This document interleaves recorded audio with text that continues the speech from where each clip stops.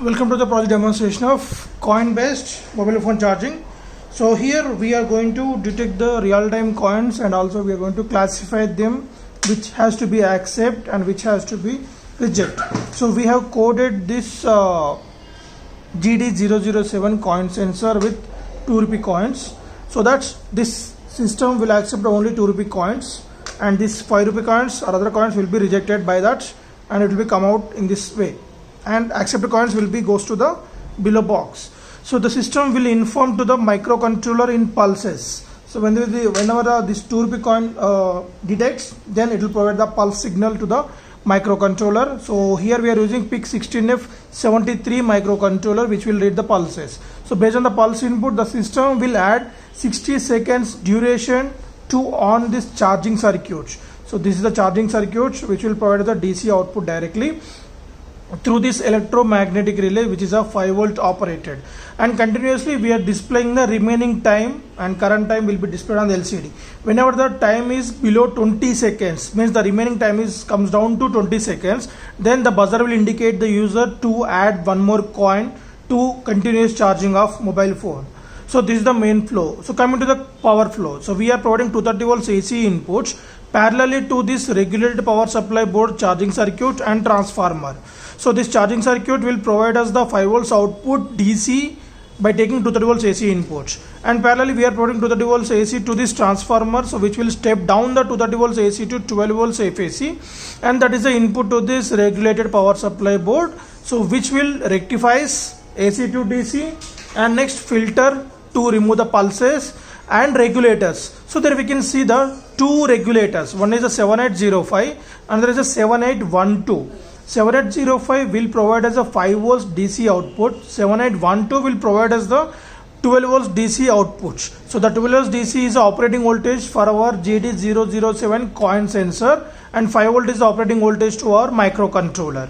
So here we have interface a coin sensor at A4 pin of our microcontroller, buzzer at C3 pin, and this relay C7 pin, and B2 to B7 for this 16:2 LCD screen. So these are the inputs and output module. So in order to train the coin, so if you want to change the coin to 5 rupee coin, then before on the power supply we need to hold this reset switch, and we need to on the power supply. Then there will be a LED indication on this module. Till that LED offs, you should keep on insert the coin continuously, means it will train that. So either training nothing but there we can see the 2 sections here. So these 4 wires are transmitting coils, and these 4 wires receiving coils. So when any metal coin passes through this, so then the reference voltage will be received by this end, and inside this there will be one more controller which will capture the reference voltage while training. So means the reference voltage is nothing but reference coin. So after LED off, then we can execute the project.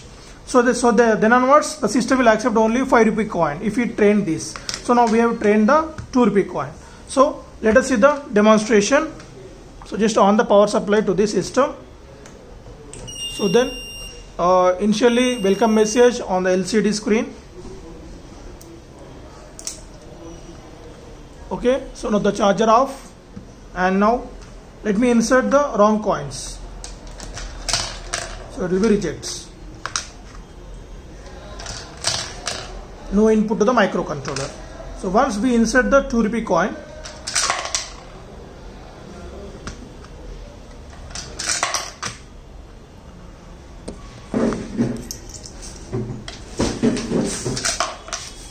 right.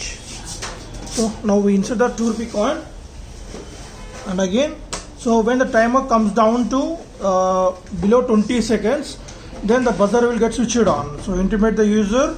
So the timer is going to be end, and charger will be off. So if you add the coin, by the time the seconds will be added. So meanwhile, if I insert any other coin, so no response, and the coin will be rejected by the coin sensor module.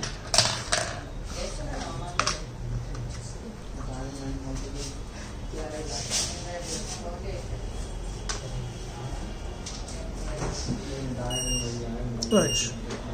So keep on beeping. So the time will be incremented here.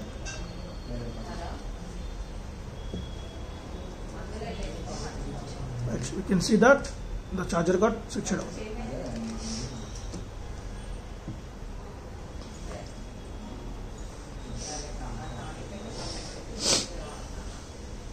So while we demonstrate the project, we should provide the 230 volts AC from direct plug instead of using the spike. Better to use the direct plug into the main sockets so that there is no interrupt while execution. If there is an interrupt generated, because we are working on the time pulses from this coin sensor module.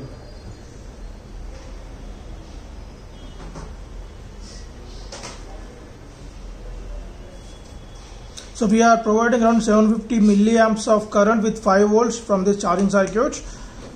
So we can use in real time, we can go with the higher version also.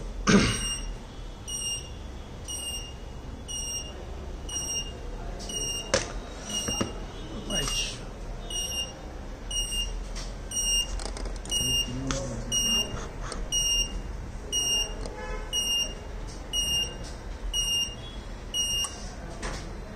Right, charger off. Thank you.